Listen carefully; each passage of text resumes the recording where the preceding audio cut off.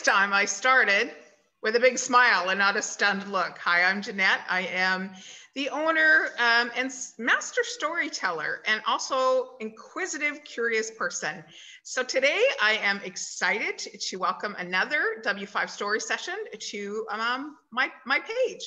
So let's get into it, and it all goes by the W5s: the who, the what, the where, the when, and the why. So first of all, who are you? Hi, my name is Ravit Lonstein, and I'm in Los Angeles, California. And my company name is Revolution Financial Management, and my own branding is RL Financial Guru. And I just thank you so much for having me. You're amazing as usual. So what are some of your who hats? So when I say who hats, like mom, reader, like what are some of the who hats that you wear in life? Definitely mom. I'm a mom of 4 teenagers, so a lot of fun in my household. Never a dull moment. You know, I do read a lot. I read more like entrepreneurial books, that kind of stuff. Better mindset, just to kind of make myself the better version of myself. That's the whole goal. I learned a lot of different things.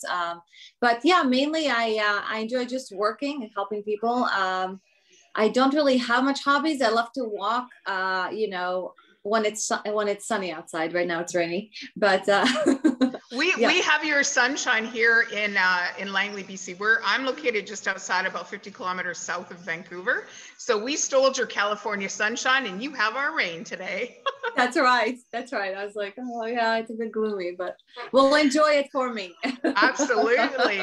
So as a mom, let's unpack. I love to unpack some of the who hats. So as a mom, what is something you like to do with your teenagers? And as a financial person, what do you like to do under that who hat? As a mom, I like to spend Sundays with them because they're all busy during the week, and then they are studying right now on Zoom. So we just like to pick something to do and then spend a Sunday with them, whether it's just kind of running around doing errands, or it doesn't matter, but as long as I get them for part of the day. And then, right. I try to also see them, obviously, Friday, Saturday night, and Sunday night. We sometimes do a family movie. It depends what we end up doing. I can't wait till theaters open in Los Angeles because it'll be nice to go to a theater. It's been a while. Yes. Yeah. In terms of my financial hat, for me, my biggest fun is helping people, changing people's lives, making them better somehow. I love events. We do a lot of events. I love to talk to new people. I love to build relationships. I don't know. I'm a people person. So I just love talking to people. It actually makes my day, Awesome. So let's unpack. Well, you said you're in California. So where in California, and where do you do your financial planning? Like, where can you touch people's lives in this, I like to say, this big blue marble? Oh, that's cute. I'm in Los Angeles, California. And I basically can help people anywhere, all over the 50 states in Canada,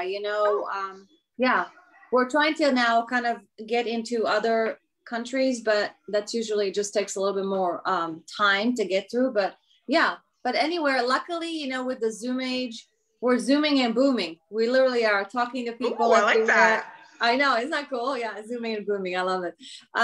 Since the whole, pandemic started, and this whole thing, it really made a shift. And you know what? In a way, it was a blessing in disguise. I'm not saying it was a good thing at all, but it kind of made us like touch more lives and talk to more people and get on Zoom. And I wouldn't have met you, it just, so we're really lucky that we got a chance to do that and to impact more lives. So I almost want to go a little poetic. We're zooming and booming in the rooms, in Zoom rooms, but something fun. That's right. That's right. So when did you decide that, I can't say when did you decide you wanted to be a mom, because that happens naturally a lot of times within a family dynamic when you got hubbies and wives and stuff. So when did you decide that you wanted to be like the financial guru? Well, it's funny with mom, like being a mom, actually everything was planned with me. I grew up in, my dad's side of the family has like a lot of, like, he had like 11 brothers and sisters, Oh my including himself. goodness. Yes. So I would actually go to a friend of mine, actually my aunt's house, and she had four. And then it's funny, in my mind, it was kind of like, I want to have four. And it turns out it was, at the time, I didn't think it was like two boys and two girls, but that's exactly what I had. So Oh, wow. I talk about like vision, right? Like you see the vision, this is what you want. With the financial part, it was kind of a funny story because I was a realtor for many years. I was basically working around the clock and like 24/7. I was so wiped out. And through the 2008, ups market crash and the whole thing. And I was really struggling. And I just said to myself, wow, I'm working so hard, and it's, I'm looking for something. Either I'm going to become the broker of the real estate or something, because I wanted to get residual income. And what happens if for whatever reason I can't work? Let's say, at that time I was like having my kids, and still I was even literally showing houses up to like the last minute, being pregnant and having to bend down. And I was thinking to myself, there has to be a better way. There has to be, yeah, you can make your schedule, but also, why don't I also, get some other income, like residual income from doing that, and also have other people, help me out when I specifically maybe can't do it. You know what I'm saying? And in that way also reach more people, because there's only so many houses you could show in your area. But when you start showing houses, you actually start talking to people all over the world, it does change that whole dynamic. And then other people get help, and we're literally, and then it's kind of like, it's like the waves coming in and like really reaching much wider. So it kind of fell into my lap. It was funny. I was invited by a really good friend of my husband's, who he grew up with, they invited me to, they had their grand opening. And then I just saw that and I was like, wow, I don't have to work. I'm not saying I'm not working hard, but I don't have to work like 24/7. And you basically, and we're in the financial field, which is very lucrative, which I love.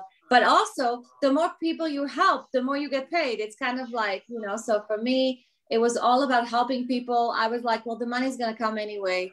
But I just love the fact that we can impact and really help more people. And if you do love real estate and you want to be an investor, great. You could just do it at your own span of time with your own money. You don't have to rely on people. You don't have to, you know what I mean? Have to deal with I was sitting in open houses on Mother's Day because they told me that I was going to get clients. At the end, I didn't get clients, but I basically felt like, I have to have my family, my faith. So here with us, it's like faith, family, and then business. And I've had to sacrifice so much and didn't really get much, in return. So that kind of wraps it up a bit, but what is your why in life? What is your why in life? My why, I have so many different levels of whys. I mean, the thing is my family, when my grandparents came from Bulgaria to Israel, right? They basically dodged the Holocaust. They were like literally one of the last boats coming out.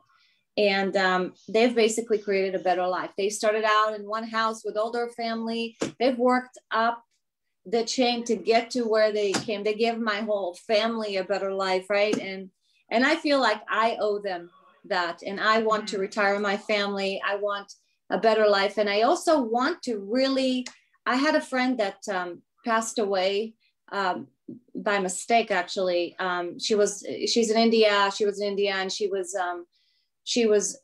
trying to get off antidepressants, and I don't know, somehow took her her blood pressure pill or something, and passed away really young, right? So my whole whys are to create a center there to help people, and literally put it on her name, because she was the most kind person, really amazing, and loves to help people. And her life was cut short too small. So I really want to help as many people as I can. I want to get kids out of slavery. But in order to do that, you have to be, talking about in millions, to be able to really create an impact in this world. So that's really what my whys are. Yeah. I love that. If I could sum it up in kind of one sentence, you're about quality and the quantity will come.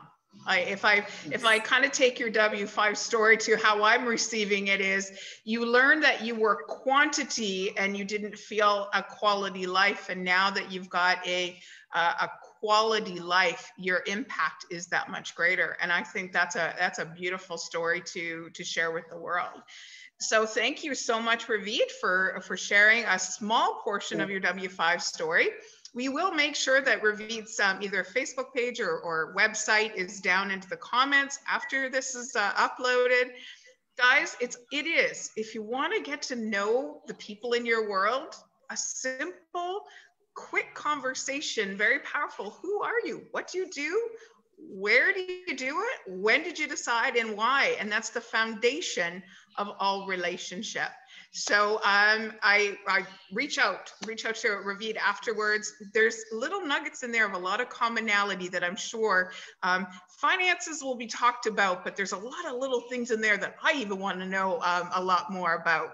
So thank you so much, Ravit, and enjoy your day. And we will talk to you again next Monday for another edition of the W5 Stories. Where in the world will I go next? Talk to you later. Thank Bye-bye. you. Bye.